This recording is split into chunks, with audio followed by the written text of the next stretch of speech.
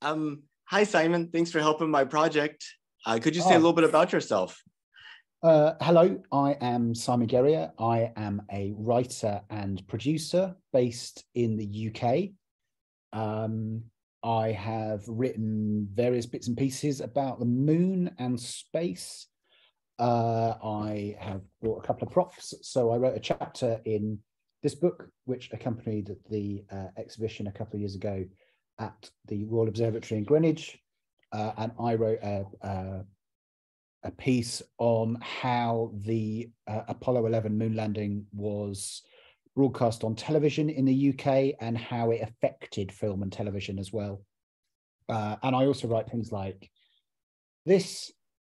This is a trilogy of Doctor Who audio stories, and they feature the Doctor going to the moon and meeting early lunar colonists. Could you maybe tell us a little bit about your stories? Um, what in the Doctor Who one, what is the moon colony like? It's very early days, and the thing that inspired it was a conversation I had when I was doing the book for the Royal Observatory. One of the things that we talked about was the legal side of space travel and going to the moon, and what jurisdictions and what legislation would apply.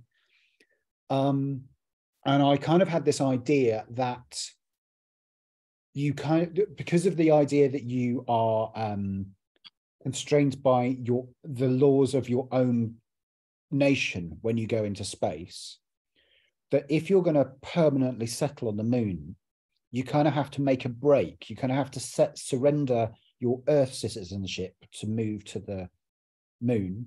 So we have colonists who are in the process of making what they call the leap.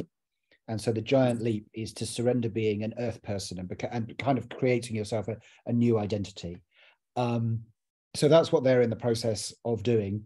And then there are some monsters called Sontarans that are waiting in the wings to cause mayhem and havoc. And the Doctor has to sort it out. I will have to take a listen to that. So Same. what got you into writing? I always did write. You know, like as kids, you sort of write stories and draw pictures and stuff. I just haven't stopped.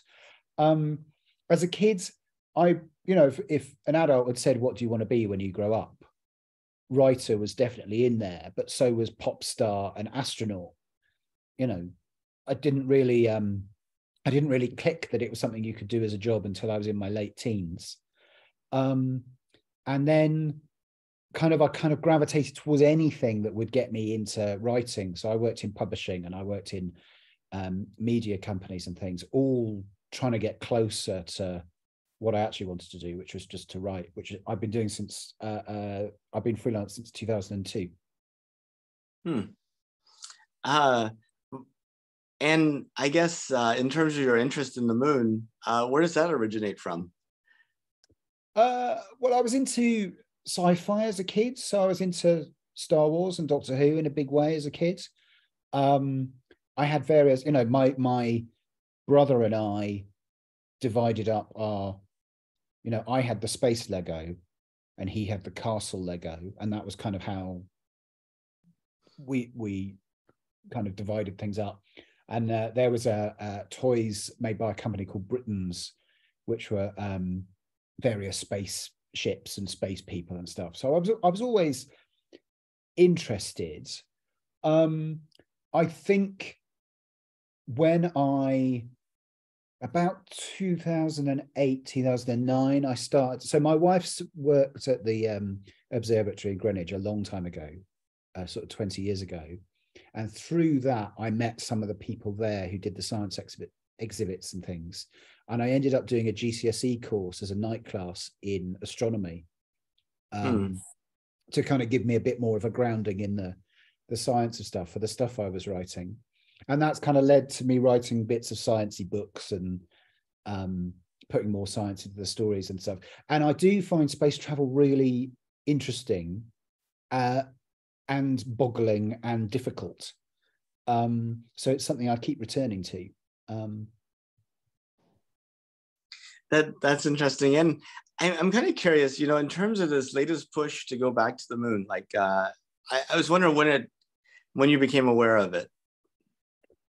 So do you mean Artemis? And Yes. yeah, so I must have heard about Artemis. I mean, there's been talk for a long time, hasn't there, about going back to the moon. So I've kind of kept a weather eye on that. I think when they actually started firing rockets again, it was like, oh no, this might actually happen. And then in the last few months, it's got very exciting because it's, you know, there's a sort of palpable disappointment when the launches didn't happen because it's a real thing. It's not just, you know, oh yeah, because it was always like, oh yeah, we'll go back in the next decade. We'll go back in the next decade. Now it looks like it might actually happen. And there was a news story last night here in the UK about some of the people who have applied to be astronauts.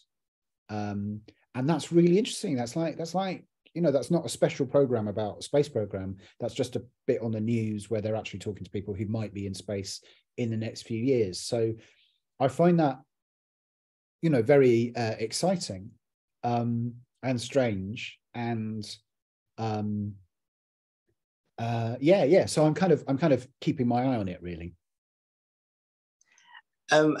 You know, I started this project with the plan of just going up to people at coffee shops and at the mall, and you know, just wherever I would find people. And I did that at the beginning, and I still do that from time to time.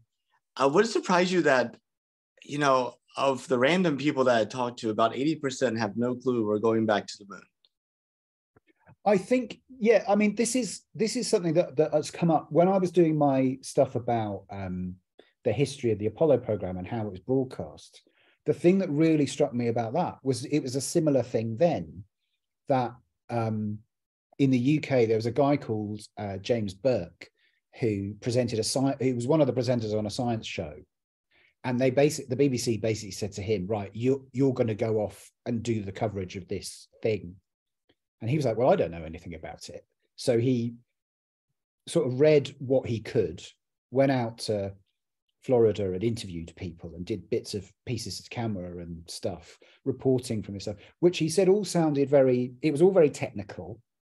The US press were kind of asking the would-be astronauts about what their wives thought of it and what their children thought of it, and, you know, this kind of stuff. He asked more technical questions because he'd done the reading and got slightly more, you know, complex and rich answers and stuff. So made fairly good television. And then I think he said it was Apollo 8. And having kind of tried to make his news reports interesting, suddenly Apollo 8 caught people's imagination. And it was the fact that they'd broadcast at Christmas and they'd taken pictures and all of this kind of stuff. Suddenly, what had seemed like a quite abstract idea, and although people had talked about it and it had been in the news and things had riffed on it, that was what really captured people's imagination. And then suddenly, from Apollo 8 to actually landing on the moon was a, you know, fairly short period of time. So it was very busy and exciting for that period because it was real and it was, you know, and there was stakes and are they going to make it and so on and so on. But the corollary of that is that was such a explosion of interest that it died off very quickly as soon as they'd done that, you know, and because they'd not put in things like, what are we actually going for? There's very little talk in the press, in the coverage of the time, about what the scientific purposes are, what we might learn, what we can do, what the long-term aims are. So it didn't really connect with people. And you can see that. So the BBC and ITV, the two channels, the two networks that we had in the UK, they had this issue, which was that they were going to get footage at some point from the, you know, relayed from the moon, but they didn't know when. They weren't sure whether it would work as a mission. They weren't sure if the transmission of TV images would work. It was all set up to be broadcast at prime time in the US. So it was going to be very late. You know, the walking on the moon was about 3 a.m. in the UK. So what both the BBC and ITV did is what they always do when they've got a live event. They basically put on what in the States is called variety and we know as light entertainment. And they have celebrity guests and they just filled time. And they Pink Floyd did a live jam session on BBC One. The BBC played David Bowie's Space Odyssey for the first time. That was the first time it was broadcast. They had comedy sketches. They had Ian McKellen and Judi Dench, who were then very young and, you know, the future of the acting profession. They were reading Moon-inspired poetry. They had, you know, Sammy Davis Jr. was on ITV chatting about what the moon meant. And, you know, and Ray Bradbury, who was the big science fiction writer, was supposed to be a guest on ITV. And he kind of stood in the wings of the studio going, what is this? What is it? And walked out, basically didn't want to be any part of this weird chaos. And because they then, because the US then decided it's all gone well, we're going to bring the moon walk forward so that it's in prime time and everyone can watch it. The UK channels are then like, what do we do? Do we carry on playing through the night? So they'd never done that before. They'd never broadcast into the early hours. You know, in those days, television would close down at sort of 11:30 at night or midnight or so. So these live variety shows with guests who are, you know, probably being given complimentary drinks and snacks and stuff, just carried on, but with nothing scheduled. So they just had to fill time. So the weirdest kind of program of not really knowing why we're doing this, and you know, it would have been chaos. So ITV's program was called David Frost's Moon Party, and they just, you know, filled time waiting all the time in their earpieces, or I think they had earpieces by that point, but waiting all the time for somebody to go, oh, we've got a transmission, or we've got a bit of footage to show, or we've got a whatever. So chaos. And what I find fascinating about that is this is, you know, as I'm sure you're aware, a really monumental bit of history. And neither the BBC or the ITV thought it was worth keeping their coverage of the moon landing. They wiped it. You gotta be kidding. So they kept what they kept was the transmissions that they received. So they kept footage of Armstrong and Aldrin on the moon and the telemetry and that sort of stuff, which obviously NASA has got in its original form in much higher resolution and much better nick. But all of the variety stuff, all of the whatever, there's some bootleg recordings. There's a bootleg recording of the Pink Floyd jam session. There's odd clips of presenters. You know, you just see them very, very briefly, like, you know, 30 seconds worth of bits and pieces. But yeah, I think that's really indicative of how people felt about space travel, that it wasn't, you know, the cultural import of it was completely overlooked. And I think that's kind of where we are now, similarly, that it's kind of going on, and, you know, people are aware, but they're not really engaging with it. And part of the issue with space travel is that it's very expensive. So if people aren't engaged with it, it's very difficult to justify. And you can see in, you know, for example, somebody like Elon Musk and the stuff he was doing was quite engaging, and it caught people's imagination, and, you know, sending a car into space and whatever. But is that a sustainable way of doing space travel? He seems, I don't really know, but he seems to have lost interest in going to Mars now. It's not really talked about so much. And also, where did that enthusiasm for what he was doing go? It kind of fizzled out again. And similarly, so you build all this enthusiasm, but you need a kind of more sustained long-term way of engaging people. And I think the efforts to concentrate on the science and the technical end of stuff may be the way that works, because that's not going to go away. And we're, so the prospect of finding water on the moon, the prospect of whatever, that's a long-term story. That's not just a one chunk, here's something exciting that we found.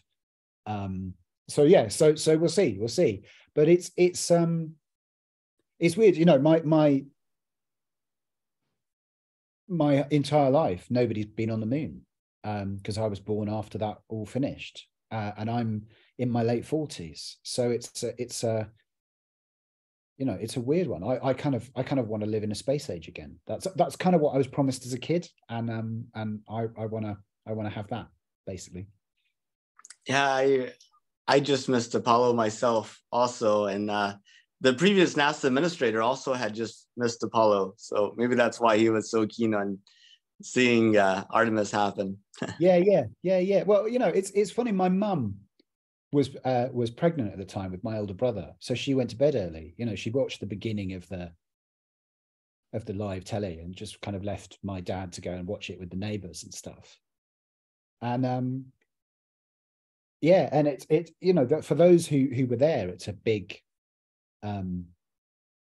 moment and stuff. But I just feel we're all missing out.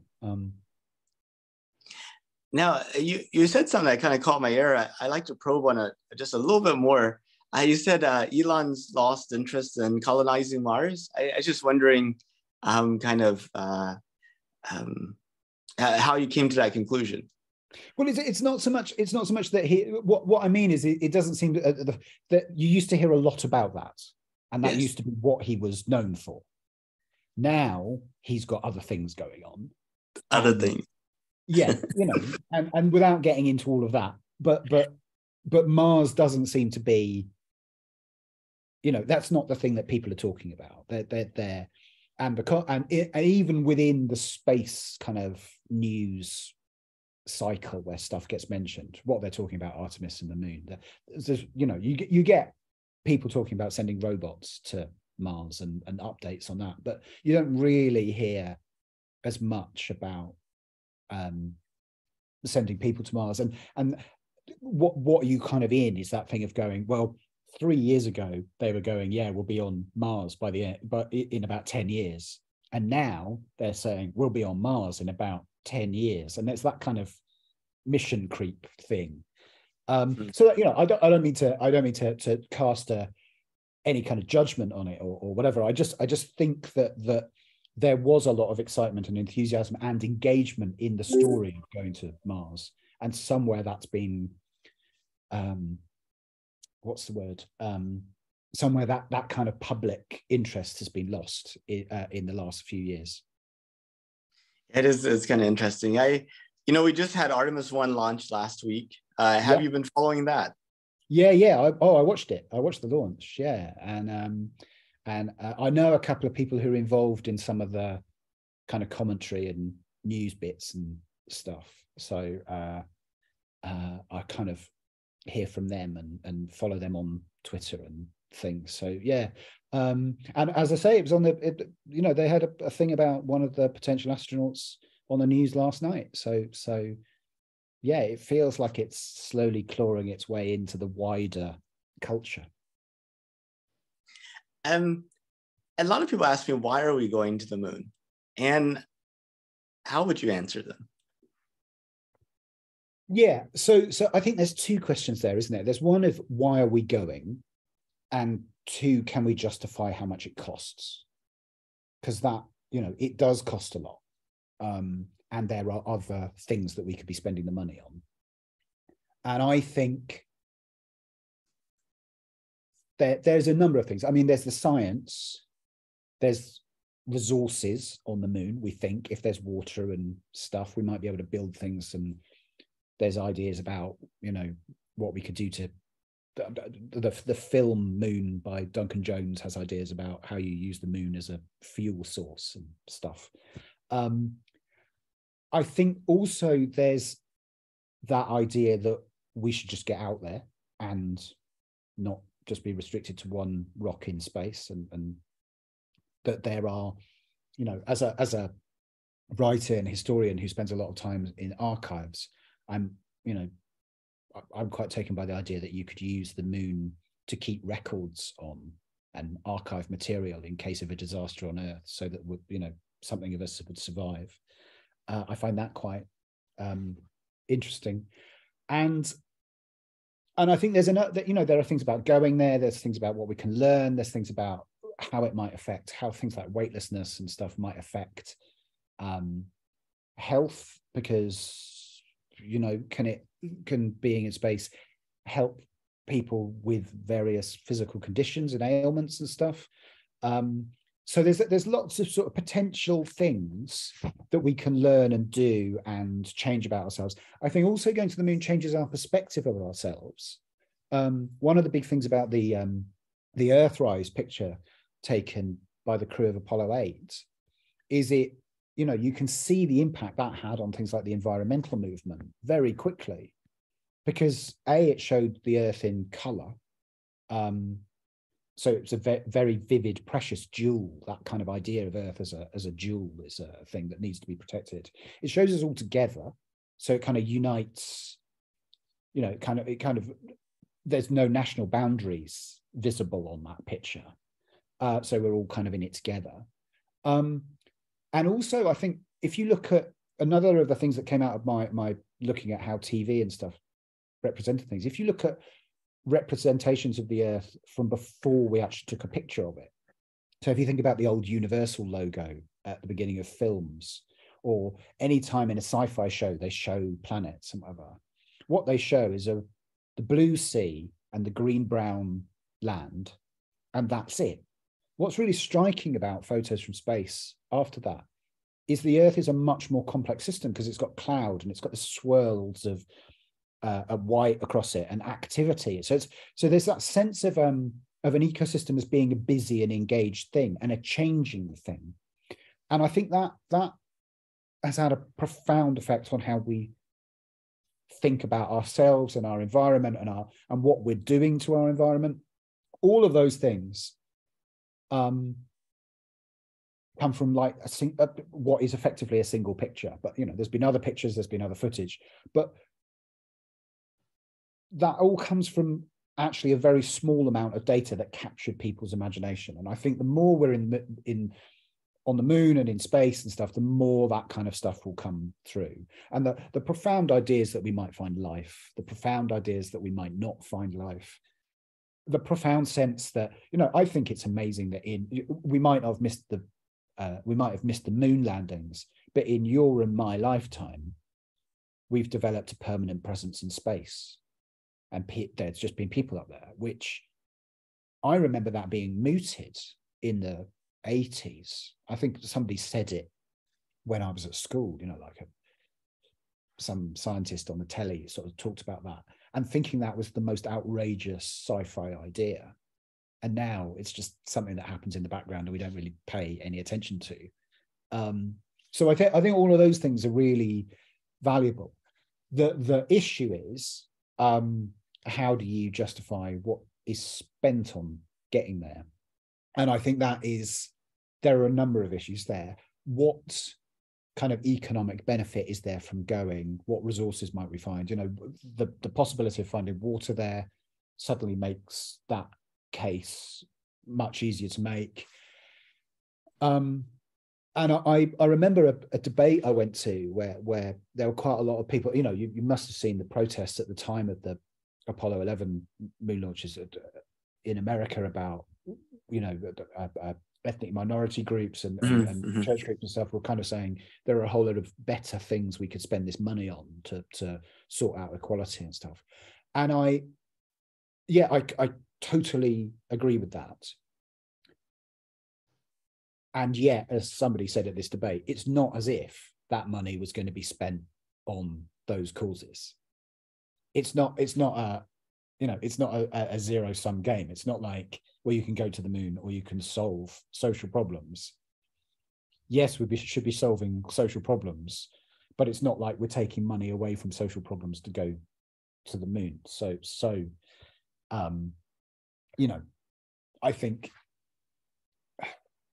and yes, I think the morality of it is tricky, but I don't think it's as simple as just going, you know, we should all spend it on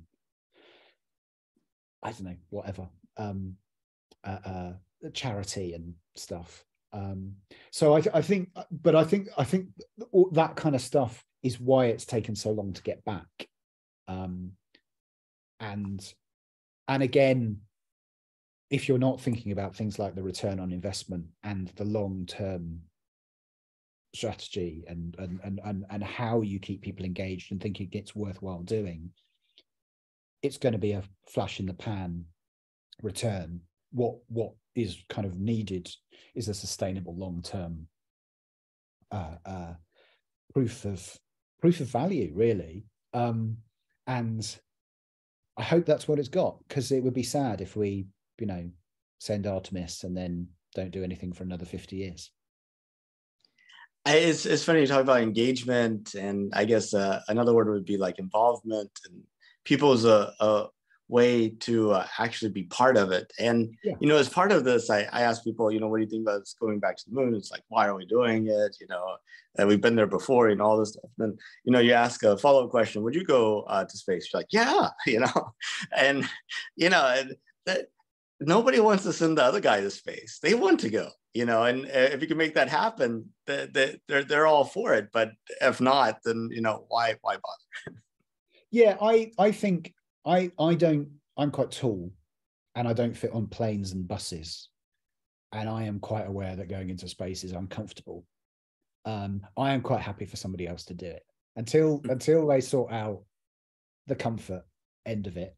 I'm quite happy. I quite like the that little pod that William Shatner went up into space. That looked quite comfy. That looked quite first class treatment. I could do that, I think. But yeah, and I've spoken to people about what being in space does to your body, and how it draining your sinuses because your sinuses fill up because they don't drain away because of gravity.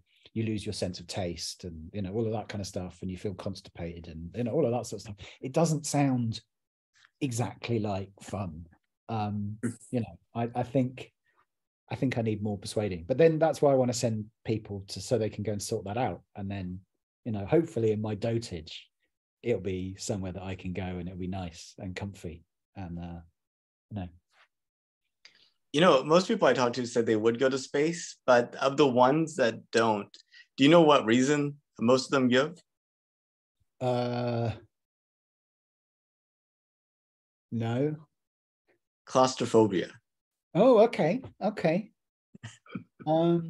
Yeah, I guess. I mean, it is weird. I've spoken to some people like there's a few interviews about what it does to you and the sort of cabin fever thing. The thing is, I work from home. I'm a freelancer, and I did lockdown before everybody else did. And I take my kids to the school, which was at the end of.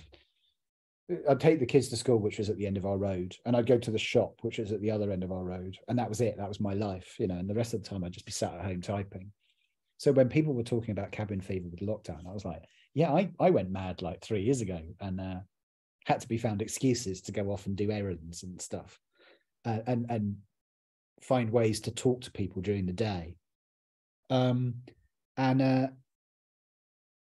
Yeah, but I think we've all done lockdown, and we all got through it. I mean, some people went nuts, but yeah, I think you can kind of do it. People could do long haul flights, that kind of stuff is all which it's not too long ago that the idea of being on a plane for 24 hours was a completely unthinkable way of traveling, and now people do it fairly regularly.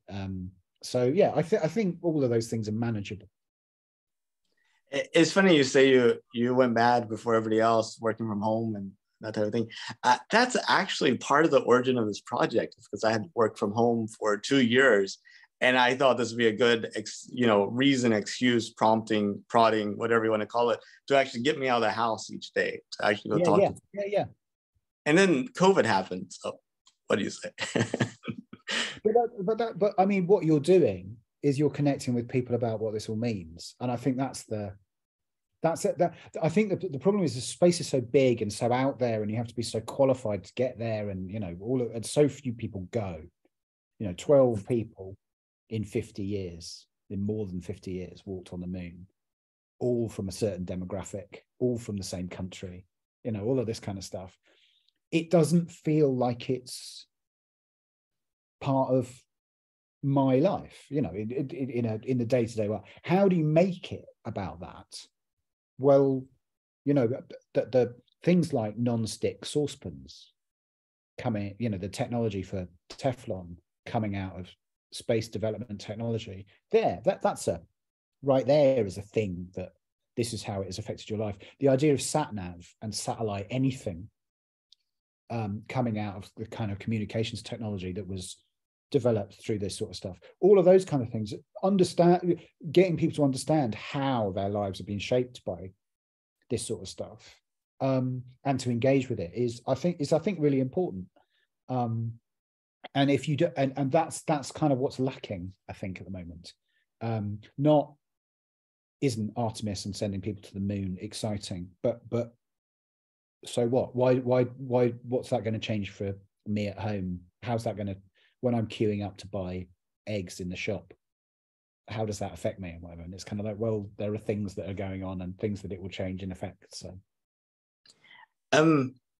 well, since you looked into the moon and Artemis and things like that, I wanted to run this by you. Recently, I've listened to a book called Idea Factory, which is about Bell Labs and kind of how it was a source of innovation and sort of like the setup with the AT&T monopoly and that type of thing. And what's amazing to me from that book is how much of our modern like computing and communications infrastructure really came out of that lab and was really prompted more from the problems that AT&T had in terms of maintaining and managing its network. And the only reference to space that I saw in that book was about that communication satellite, Echo, I think it was called, and a few communication satellites. And I just wonder sometimes if maybe the spin-offs that we accredit to Apollo may not be precisely correct. And I was wondering what your thought might be. I think, yes, that is interesting. There's a number of things. So I live near, sort of 15 minutes drive from the radio telescope at Jodrell Bank, which was one of the things that tracked the Apollo rockets and flights and sort of verified that they were real. And Jodrell Bank is a radio telescope really designed for looking at galaxies and stuff further. It was originally used to look at meteors, but that sort of galaxies and that kind of stuff is what it's kind of bread and butter stuff is. But that came out of radar technology. And Bernard Lovell, who was the scientist who began the Jodrell Bank project, had worked in radar during the Second World War. So it's really an offshoot of military defensive technology. And when you have something like the war, there's a kind of intensification of development and trying to find new stuff. And radar, the use of radar, medical techniques, engineering techniques, manufacturing techniques, there's kind of like an explosion of new ways of doing things and new economies of doing things and whatever, so that there's a whole change in the way that things are done as a result of the war. And I think that's what happens with, I don't know Bell as well as you do, obviously, because I haven't read that, but that kind of is what happened with Bell in terms of them basically opening up opportunities for research and development and incentivizing better ways of working. An awful lot of places, an awful lot of institutions do things the way they've always done things and are very resistant to change or to trying things. And in a war or in a organization that's looking for this kind of stuff, or even with COVID, you look at developments in vaccines and that kind of stuff that's transformed healthcare in one form or another. The way that hospitals and medical people are much more tuned up to the possibilities of doing things online, and that you can have communicate, you can talk to doctors online and stuff. And what you find is that the incidence of doctors going off sick has gone down because they're seeing fewer patients who might have colds or flu or whatever.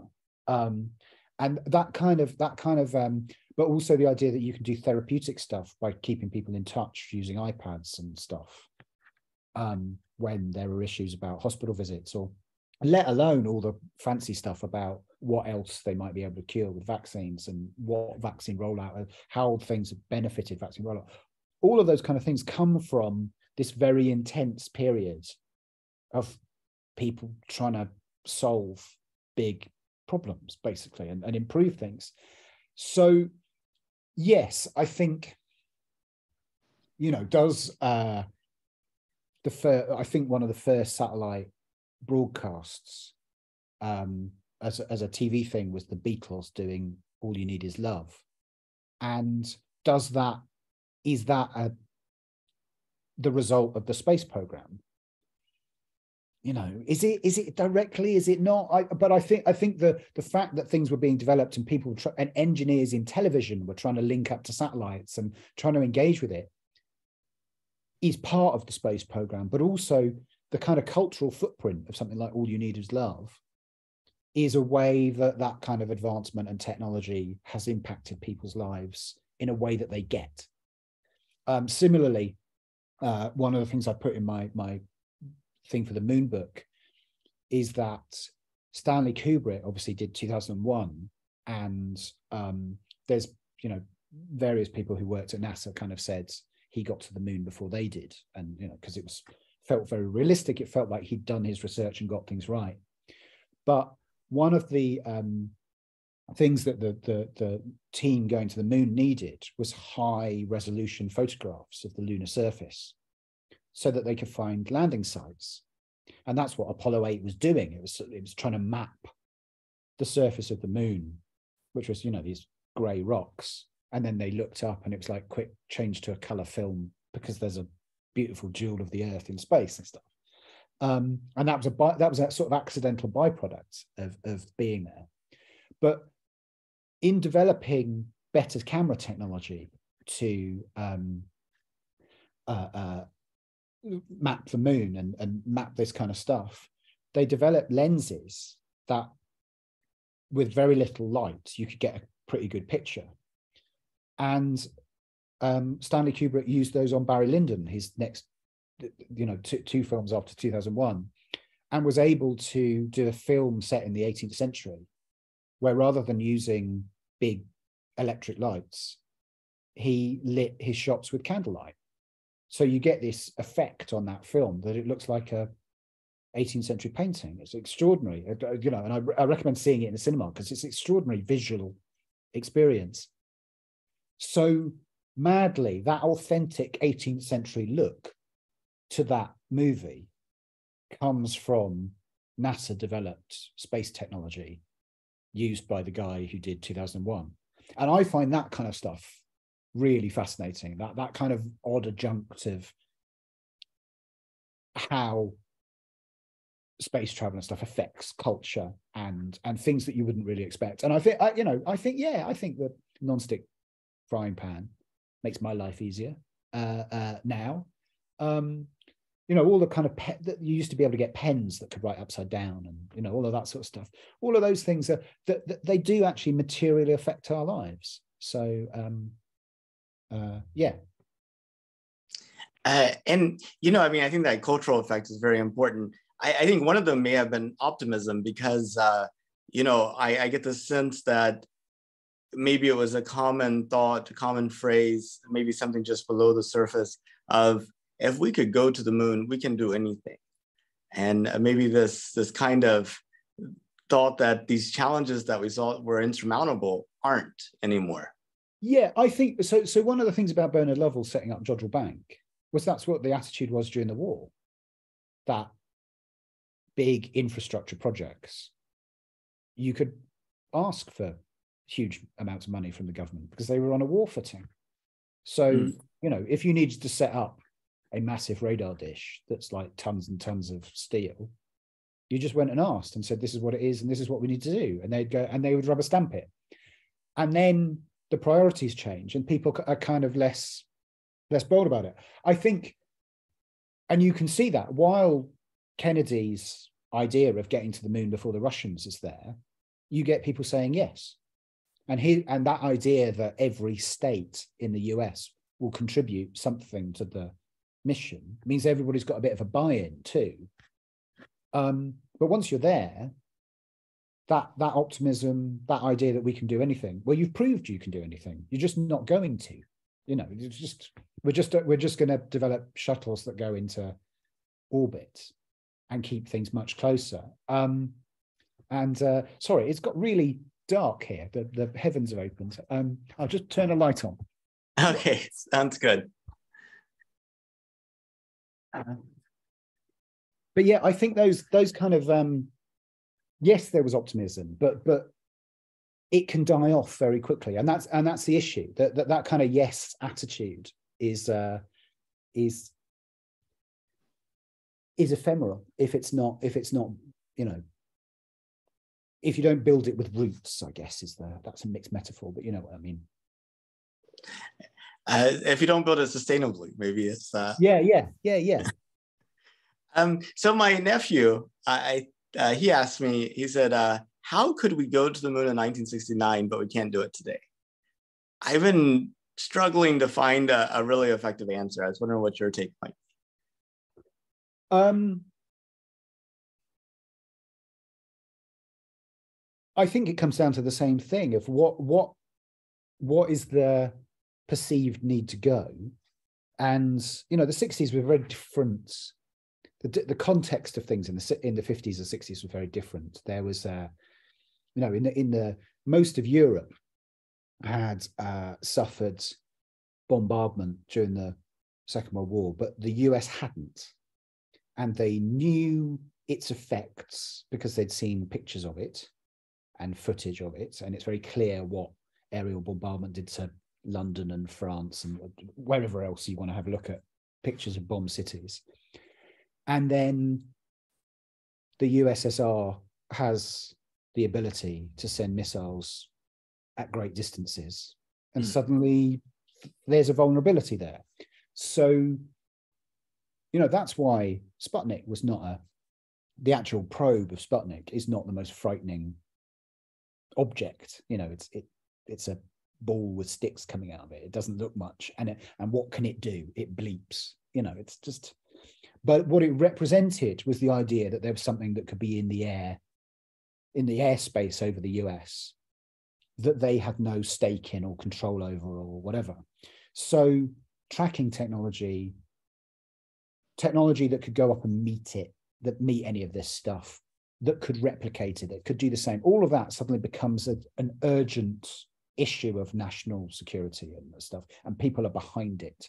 The US...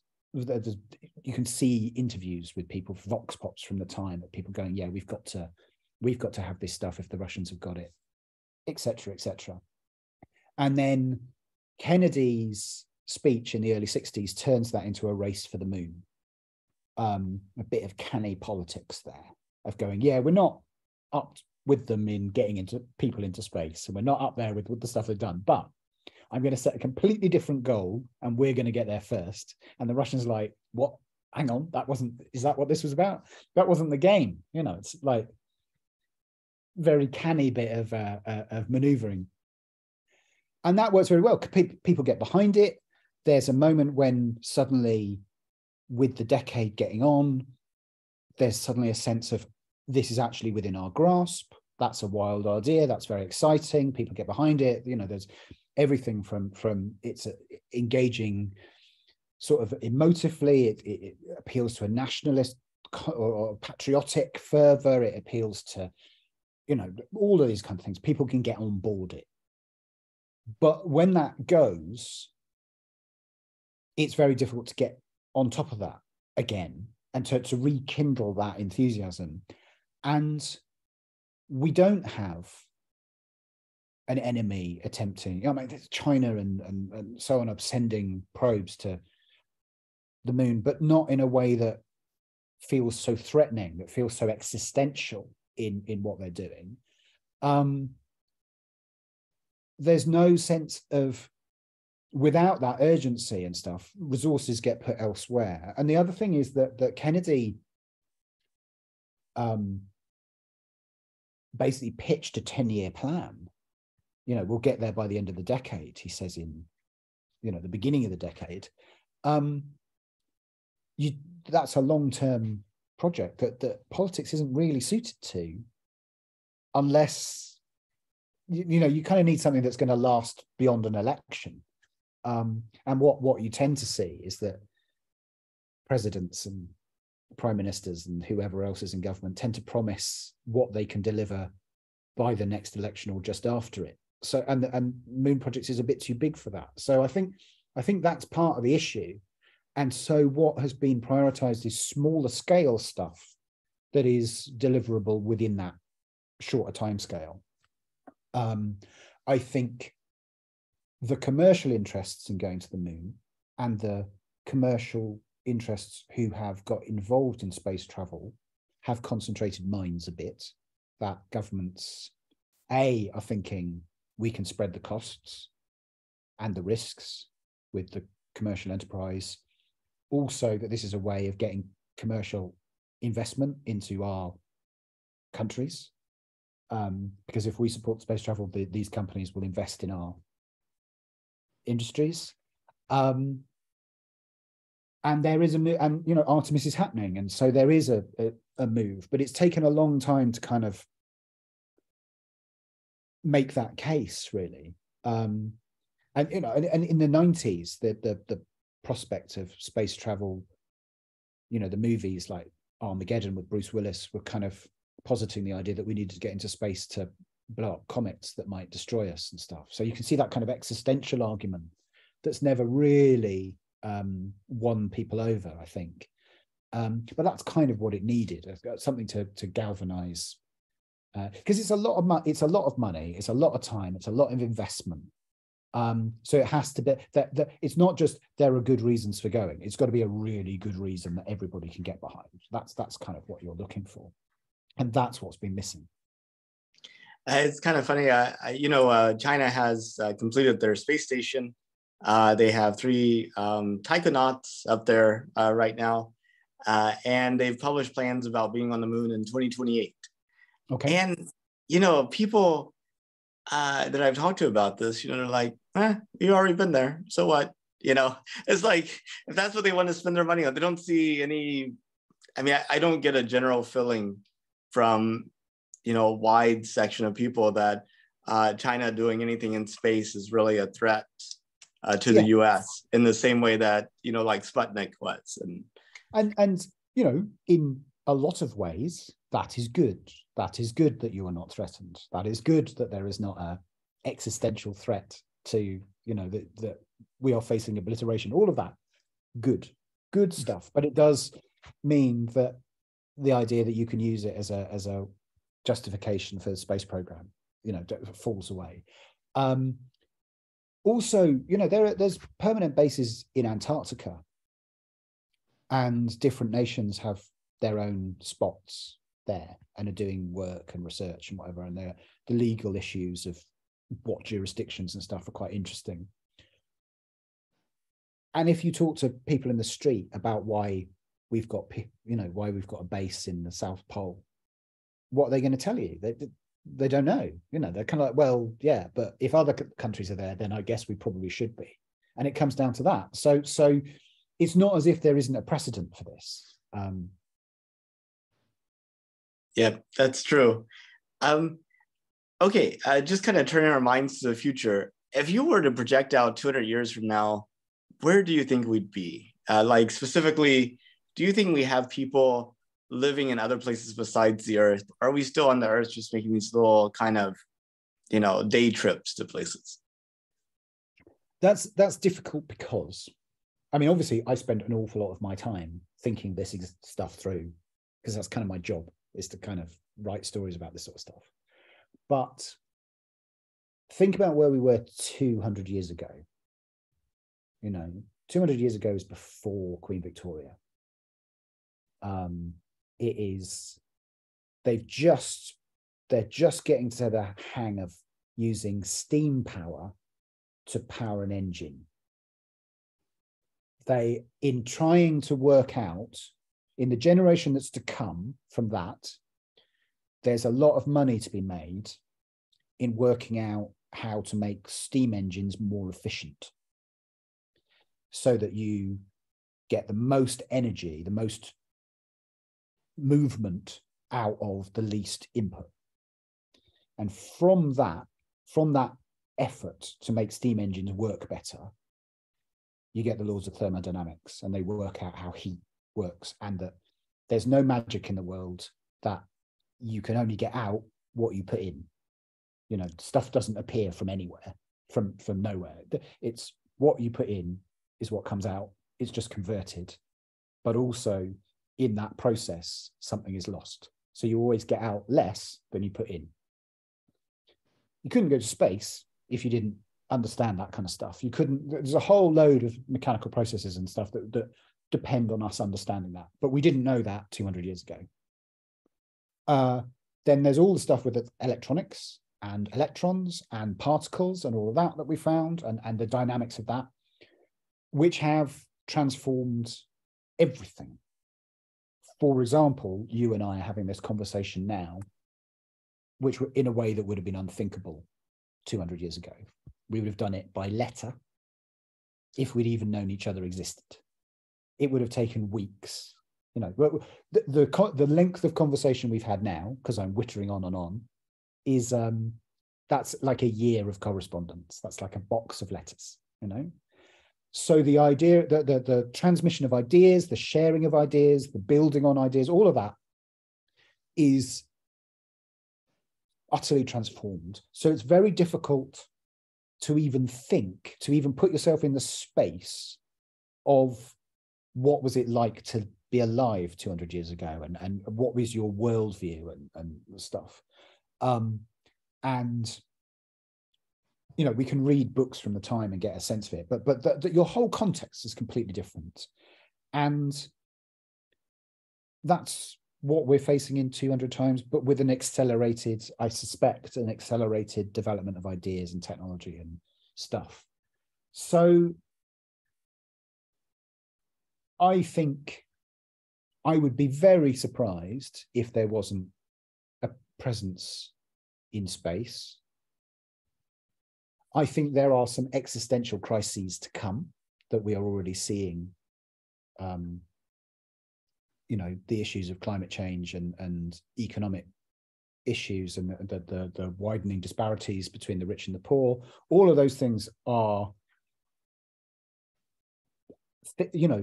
things that are going to cause a lot of trouble in the not too distant future, I suspect. And do we get past them? Because we might not. Will our capacity to get into space end up that actually we don't have the physical means to do it because we've wrecked civilization as we know it? All of those kind of things.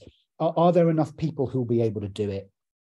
Are there things, but this was being thought about in the 60s at the same time as there's all this optimism about going to the moon. People like J.G. Ballard are writing books about the end of the space race and the ruin of, there's an amazing one.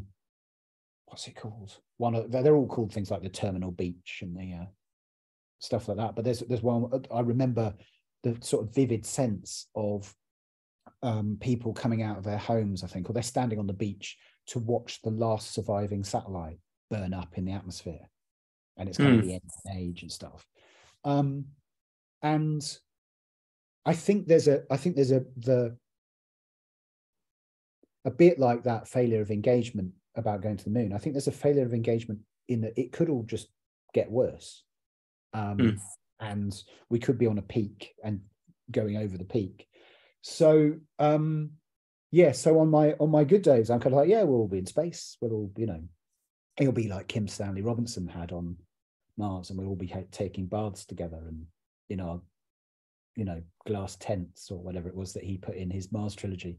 And we're going surfing, and there'll be a lot of, is it lichens? It's the colonization of Mars is all down to lichen, and they go on picnics and eat lichen.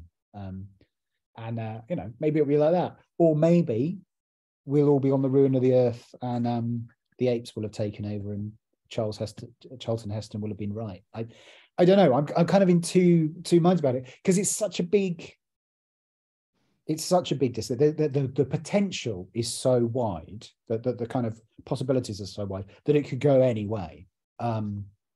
And yeah, depending what mood I'm in, I think we're all doomed, or we're not.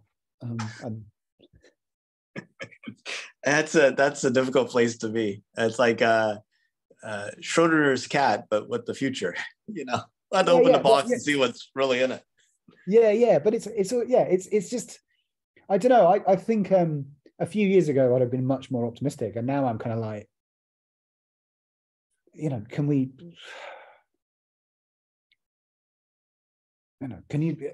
human beings can't get their heads around not standing in a doorway and blocking other people's path. You'd think as grown-ups, you'd know, don't just stand in a door, don't just stop in the doorway. But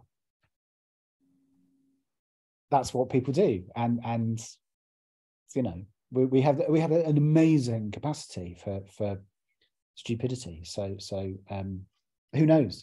I hope so.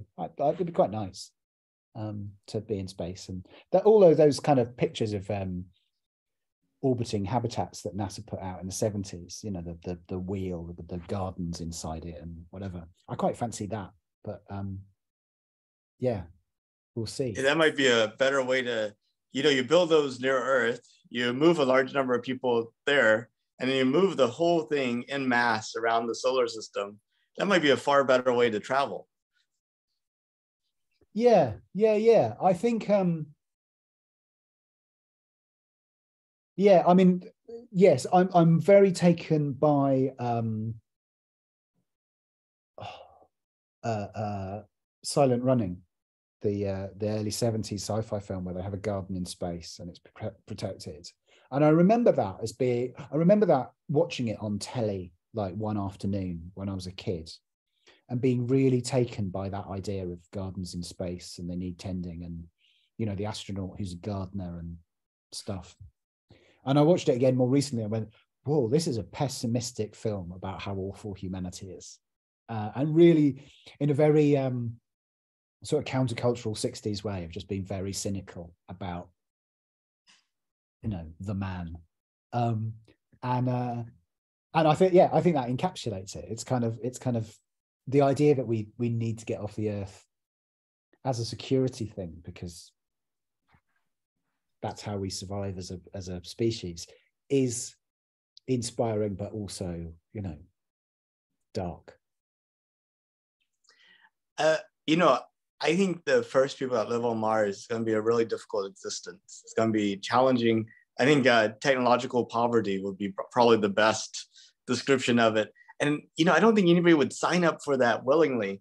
But, as you talk about problems here on Earth, I think one motivation for a mass number of people to go to Mars would be sort of like this decision that the natural problems of Mars, regardless of how overwhelming they might be easier to deal with than the human problems of Earth. And I was wondering what you thought about that. I think there are parallel precedents here. The colonization of America is there's histories of whole communities who went out and died, and villages and communities that just disappeared and stuff. Is it Roanoke, I think it's called, and stuff like that, where you kind of go, yeah, but people didn't stop going. They didn't stop. I mean, and then all of let alone all the legacies of the different kind of experiences of depending who you were and where you came from, and the differences, if you were enslaved or whatever, the vast numbers of people who died in what we will refer to as what is generally referred to as the settlement of in America, let alone that there were already people there, and so on. So that kind of difficult, awful history, and I think people, I think I was saying that you can't really understand what people's lives were like 200 years ago.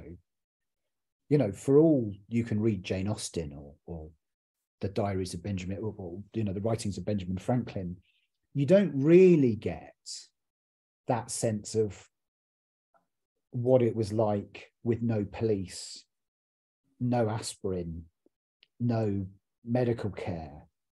The potential hazard that you could just die that day from, because there were so many hazards of one sort or another around, that life was tough and for most people quite short. Incidents of infant mortality, incidents of maternal mortality, all of those kind of things that people just live with every day as a reality that we just can't get our heads around. And I think that what that means is that actually there is a kind of history of us going out to new territory, and that's in a lot of cases. I think that's what I noticed when I was doing my article about coverage of the moon landings. Everything from Walter Cronkite reporting on the moon landings to the language used in Star Trek and whatever talks about pioneering. And they don't mean pioneering as we've developed a new technology. They mean pioneering like we're in covered wagons setting out west. That's Star Trek was wagon train in space. That's a very conscious thing, and that kind of cultural inheritance, I guess, is the idea. Whereas in the UK and stuff, that's not quite the cultural thing that was being put forward. It was much more the idea of exploration and discovery in the kind of way that Captain Scott had gone to his death in the South Pole. That's more the kind of way it was framed, I guess. And as you say, there are people who want to go to space. There are people who volunteer for it. I've spoken to, there's a TV show here, the sort of astronomy show, The Sky at Night, which has been running for 60 odd years. One of the presenters on that, she's got a family, kids, all of that kind of stuff, and yet she's quite open. If there was a one-way trip to Mars, she would take it. And I thought, there are people who do it, and so I think it'll happen. It's just, as I say, whether it's lasting and how many people go, and what kind of hierarchies, what kind of structures are involved in people going. Is it only, the thing about the commercialization of space is it means it's become a thing for the extremely wealthy, the billionaires the billionaires and their guests is what space travel is venturing into.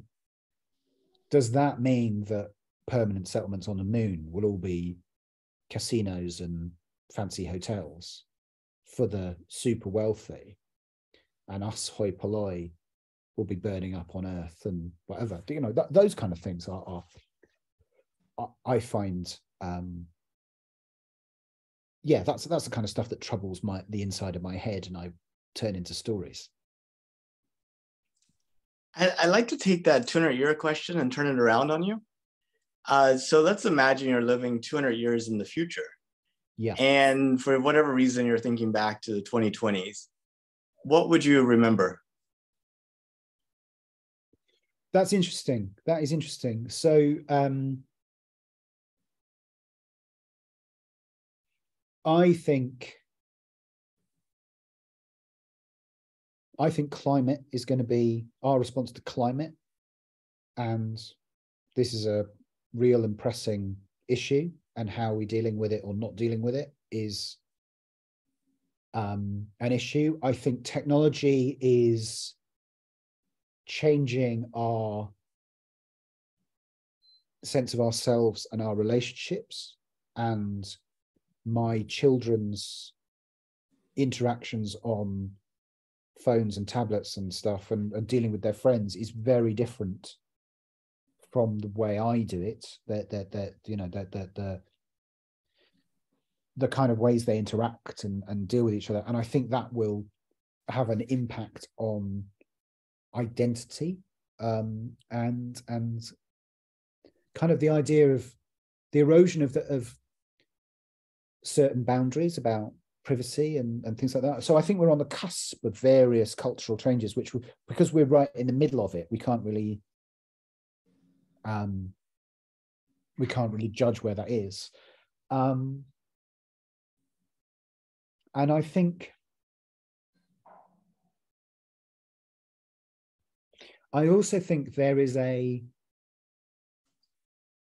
generation born in the shadow of the Second World War who are dying off now, who in the West have had a rather easy ride, and they've been relatively wealthy, they've been well fed, they've been well educated, they've been well looked after by social systems, and they have protected themselves very well as well. And I think that kind of dominant culture is changing. You know, the demographics of the US and the demographics of the UK are changing, and that older generation who've kind of dictated the kind of cultural norms is I think things like what's the word? There was a kind of thing about when people went to the moon, that what they saw that representing was kind of monolithic, and I'm not sure we have that now. I'm not sure. I don't know. It's such a big question that I don't want to.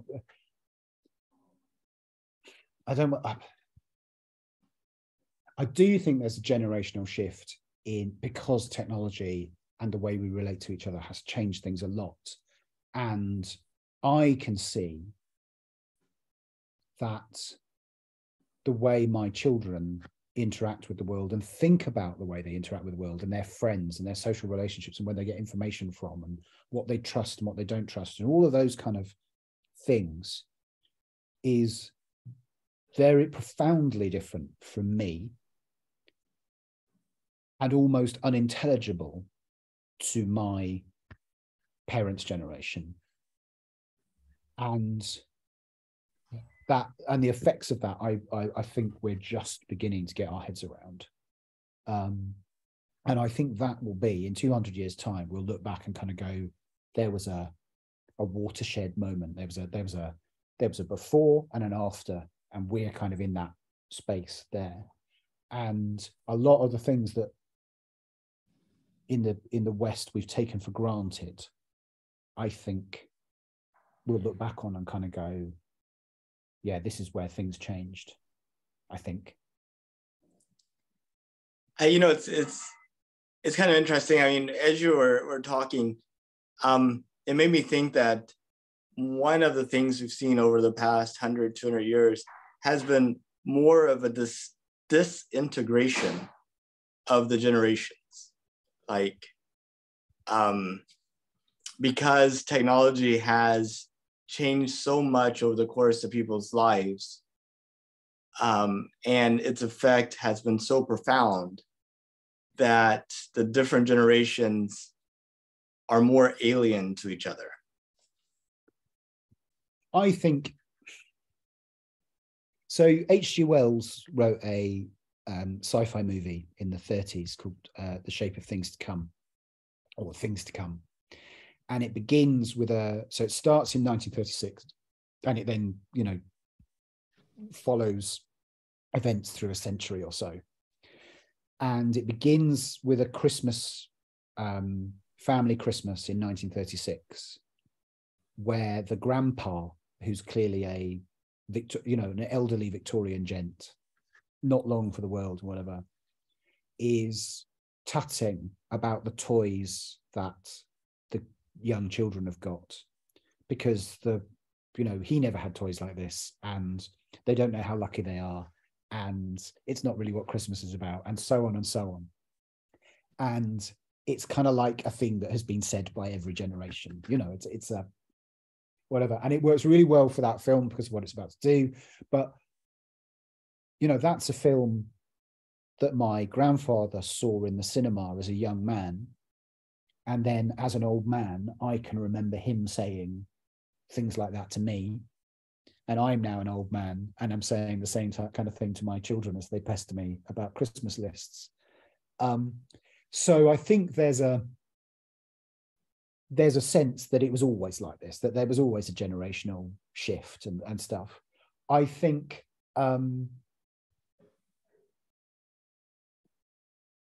but I think it's not about stuff that people have got, but it's about the interactions of how you get things and how you deal with stuff, and it shapes your perspective of what's going on and who you are, and the idea that you have your physical self, but you also have a digital version of yourself that's out there, that doesn't look like you, that doesn't necessarily have your name, but that people know and can be friendly with and have relationships with and whatever. And that you can dump that digital persona, but also that you can have, that nothing is forgotten because it all survives somewhere, that people can search it. So a thing you said as an 8-year-old can come back to bite you when you're 30 or 40. All of that kind of stuff, that is not the same as the perennial conversations we've had between the generations. That affects how we conduct ourselves, how we exist, how we interact. And I think those are the kinds of things that are different. And we talk to people from outside our community, our physical communities. I'm talking to you now very easily. I have a number of people I talk to in the States fairly regularly, whereas I don't talk to my neighbours. My physical, or I do talk to some neighbours. But do you know what I mean? I've got closer relationships with people who live on the other side of the world than I have with people who live in my immediate vicinity. So all of that kind of stuff is and that changes the experience that we're getting in and the information we receive and stuff. So all of those things I think are quite profound, but I don't really know what the result of that will be. But I think those sorts of things will affect our ability to go into space in the future and our ability to settle anywhere and that kind of stuff. Yeah, those are definitely some interesting effects. But it's so true, it might be why it's so hard to fix problems in the community, is because everybody's sort of not really living in their physical space. They're living in their virtual space. But I also find it amazing how much you can fix because the information is there. A bulb goes in your house, or the plug doesn't work, or there's a leaky roof, and you can look up what you need to do and get that information within minutes. And that idea that you can just grab the solution and you can just go out and get it, and it gives you, and that's not just about DIY, but it's about cooking stuff, it's about finding things out, it's about whatever.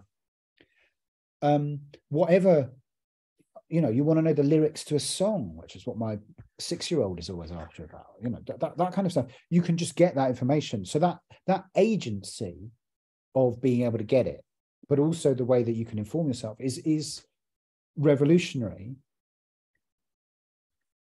but comes with all the caveats about where is this information coming from? Is it trusted information? All of those kind of things. But again, that completely changes how you engage with the world around you. I think, and that's a what's the word? And I think things like the engagement with going into space are helped by it.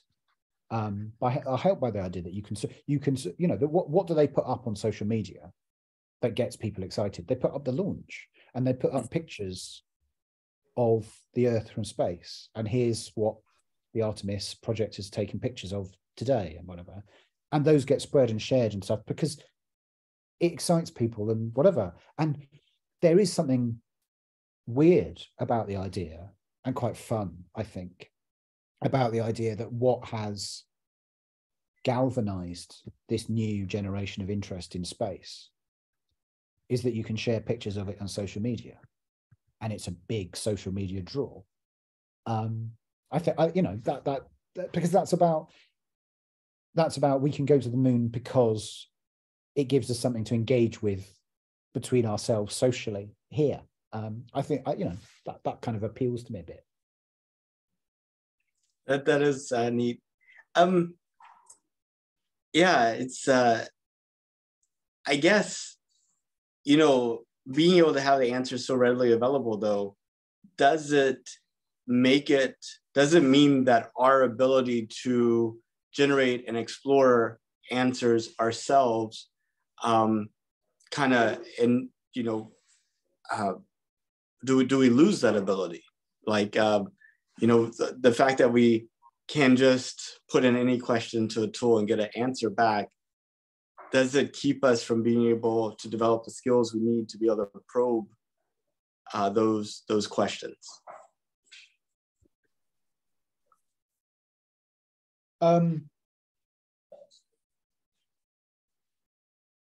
That's a good question. I think,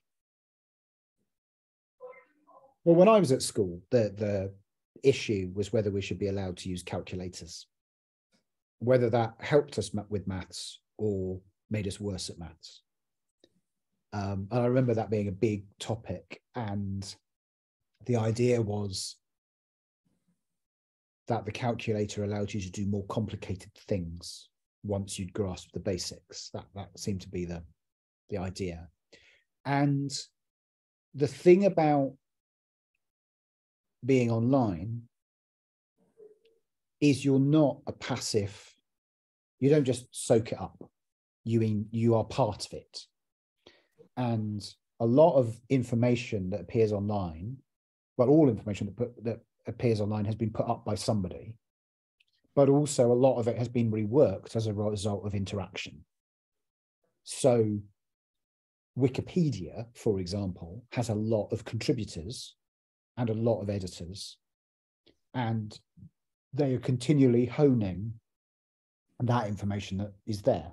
Now, there are all the usual caveats about how fact checking is done and biases and whatever, and what level it should be written at. But there's a constant engagement to make that information more useful and better fit for purpose, and to keep it accurate in a way that you just can't do with books and journals and stuff. And I think there is quite an attitude of, if you see something wrong, you try and correct it, or try and, there's a lot of spats and arguments online because of this. And I think, it's the trouble is that you can very easily, this is really a conversation from another time, but all the things about confirmation bias and kind of losing yourself in a bubble that only tells you what you want to hear is one thing. But also, I think there's a lot of fact checking that goes on online. There's a lot of people who spend their time checking the veracity of statements or looking. So, I posted a photograph only the other day, yesterday, in fact, and within minutes, somebody had replied with the date that photo was taken and who was in it. Wow. And that those kind of things are. We take those kind of things for granted, that you can put something up and go, look, does anyone know what town this is, or can anyone remember what that movie is where this happens and stuff. Those kind of things are where people engage and get you to the answer, and then because of that you can kind of build on top of it. So I don't know, I think there's definitely a positive side to it, and just the fact that my children just expect to be able to find things. I remember my daughter telling me she wanted to watch a movie, and she told me what happened in it, and so I was searching for what that movie could possibly be. And it was like, it was a cartoon, and it had unicorns, and it had this, and it had that, and after about an hour of fruitless searching and asking around and stuff, I had to ask my daughter whether it was something that actually existed. And it didn't, but she just assumed that you said what you wanted, and that would be there. And that would be amazing. You like interview a set of moviegoers, and the movie doesn't exist, and based upon what they say, it generates the movie. Well, that's to be honest, that's how the first Hammer Frankenstein film was done. Because they couldn't, so Frankenstein, the novel, was out of copyright, but the Universal Boris Karloff movie was still in copyright, and Universal were quite litigious. So the team at Hammer basically said, we want to do a Frankenstein film, but it can't be anything like the Universal film. And I think he was one of their editors, he wasn't even a writer, had never seen the Universal film and had never read the book, but had a vague idea about what Frankenstein was about. So he wrote a screenplay, which is what he thought Frankenstein was, and that's what they made with Peter Cushing in it. And you just, that's an amazing thing to do, and it's a huge hit because everybody felt they knew it as well. So and now, if you've seen that and then you read the book, you go, oh, this wasn't what I was expecting at all. And that kind of mythological version, I think, is quite interesting. But but I think that my point is that my daughter has this idea that information is out there for the taking and should be accessible, and you should just be able to grab it and take it and make it your own and whatever. And I find that, for all the bad sides of online experience and stuff, I find that really, really quite exciting. It is. Well, Simon, I really appreciate your generosity of your time and talking to me today. I know we covered a whole wide range of subjects, but before we kind of close up, is there anything that you wanted to talk about that we didn't touch on? I find it quite interesting that you're talking about the moon, and the more profound thing, I think, than the moon is how far can we get into space. So, Voyager 1 and Voyager 2, way out in the darkness, but still have a long way to go before they get out of the solar system per se. And we're talking 80,000 years, I think it is, before they get to another star. And I think the kind of limit is, the issue is, what is our limit? Where does humanity get to? How far do we get? Do we get, do we set up a colony on Pluto? Do we set up a colony on the rocks and stuff? Are we going to have mining stations out there? Where? I mean, I don't know. I find it fascinating. Where do you think we will get to? I personally think this generation will be multiplanetary. Next generation will be multicellular. So that's my thought. But the thing is, technology is so unpredictable. I mean, we only were able to have recorded sound in the late 1800s, and now, we have recorded sound, video, telecommunications, everything. I mean, we went for thousands and thousands of years without this technology that's all around us. And we had like this explosion of technology. And we keep thinking that it's going to progress forward. But are the kind of the things that generate that technology still alive and well today to cause it to continue going forward? Or has that diminished and atrophied? And, it's going to be, essentially we'll have technology that we'll depend on but don't understand, and it falls apart, and society, really decays. It's really difficult to, what happens when Google goes away? You had this one guy that understood how to keep it up, and he's not doing that anymore. And it's not up, but nobody knows how to look up the answer. And what? It's hard to imagine, right? But all this technology requires maintenance. And is the cost of the maintenance so high that we don't have enough left over for innovation or motivation for innovation? Or can we not even pay that bill? And then, kind of like the technology starts to decay and we're in a worse shape. So I don't know, it'd be really interesting to see how it all plays out. Yeah.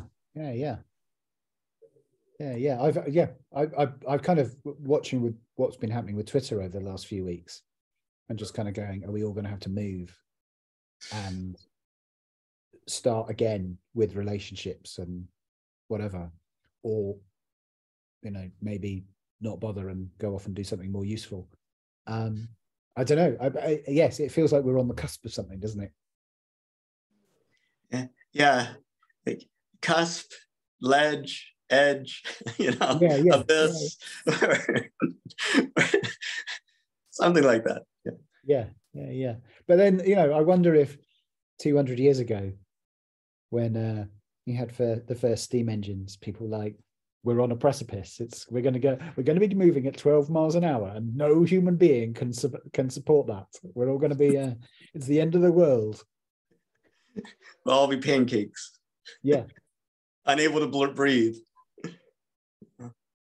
Well, Simon, thank you so much. I hope you have a good rest of your day, and it's been such a joy to talk to you.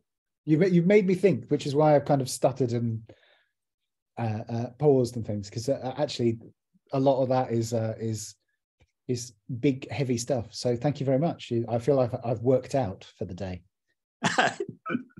Awesome. Okay, well, take care. Bye-bye. Nice speaking to you. Nice speaking to you too.